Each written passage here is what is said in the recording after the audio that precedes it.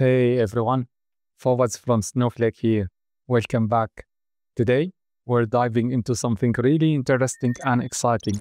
That is, how to extend Snowflake with your own functions and procedures using Java. Imagine being able to create your own functions to calculate values, automate operations, or even interact with systems outside Snowflake using Java. Whether you are an advanced Snowflake user or just getting started, by the end of this video, you will get all the tools you need to make your own Snowflake experience way more powerful. So let's get started. There will be a link for this notebook in the description box below.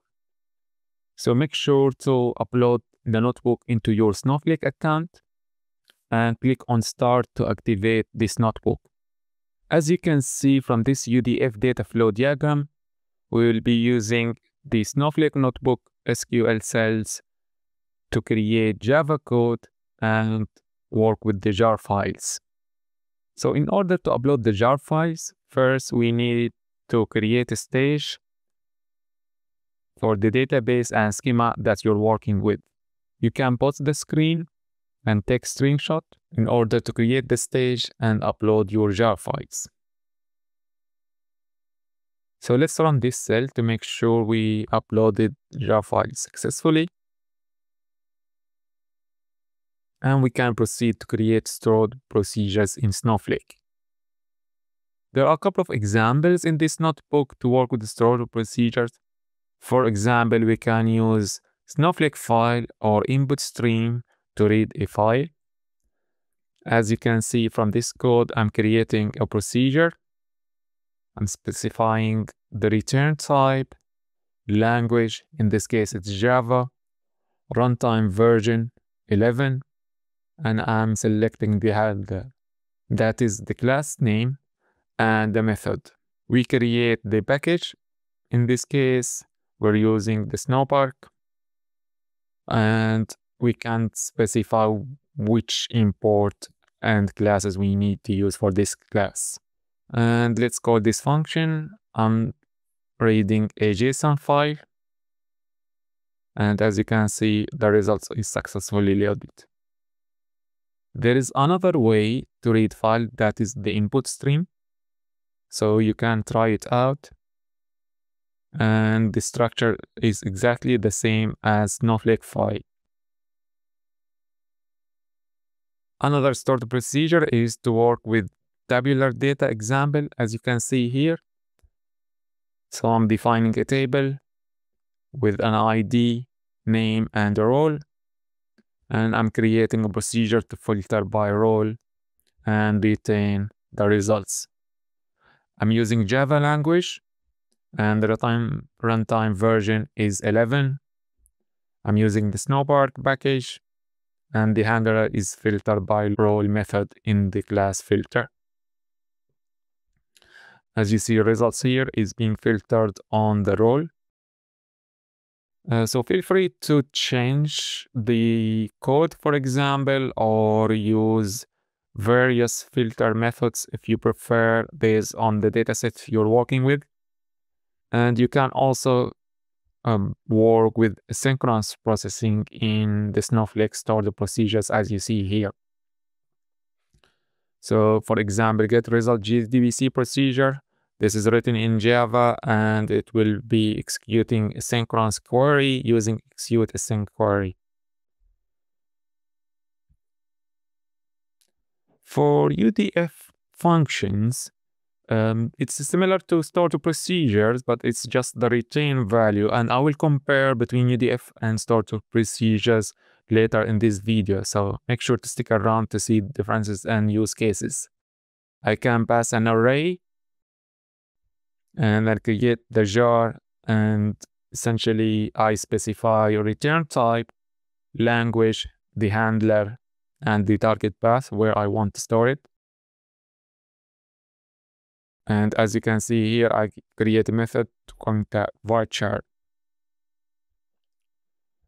We can do parallelization for Java UDF in Snowflake, and this is can be handled in two ways. One is across JVMs or within the JVM. If a UDF is immutable, it will retain the same value for each call with the same argument on the same row. So I've written some Java class code here and defined 2 UDF functions, as you can see. Of course, you can write a inline Java UDF, and this is a very easy way to work with Java and create UDF. You can pass an object to an inline Java UDF.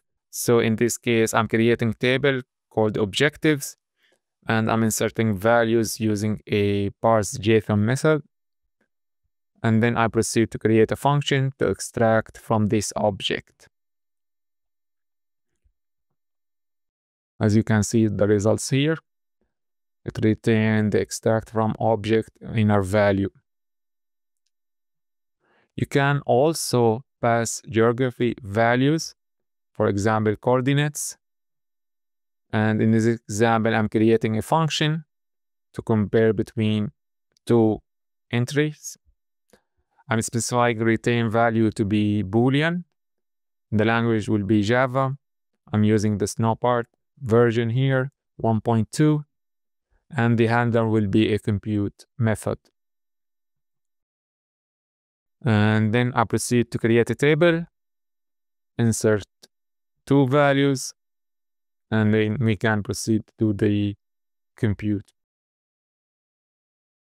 Similar to stored procedures, you can read a file with Java UDF, and you can read file contents for unstructured data. To read stage files, you can specify which files you want to use using import, or you can dynamically specify the file using Snowflake or InputStream. So in this example here, I'm using function content to read a string where the file is stored in the stage, and I also pass, as you see in this example, the same JSON file. Now you might be wondering when to use stored procedure and when to use user-defined function. So I split it into 4 sections. First is the purpose. You can use stored procedure to perform admin or batch operations using SQL, whereas for the user-defined functions, you can use it to retain value or for compute value. Sometimes you use it for operations and often used in queries. The return value for stored procedure is optional, whereas for UDF it is required. The SQL integration for the stored procedure code as standalone SQL commands, and for the UDF it's embedded inline as you've seen in this notebook. Stored procedures are best for DDL and DML and workflows and automations, whereas the UDFs are best for transformation, expressions, and calculations. So I hope you found this video helpful and this notebook is useful for different examples. So make sure to change the code, try different files, and head over to the resource sections in Snowflake documentation, one for the stored procedures and the other is for the UDFs. Make sure also to check the quick start as well. So here you have it, how to extend Snowflake with Java-powered functions and procedures, when to use UDFs and when to use stored procedures. I hope you found this video helpful. Make sure to like and subscribe. Leave us a comment in the comment section below, and I will see you in the next one.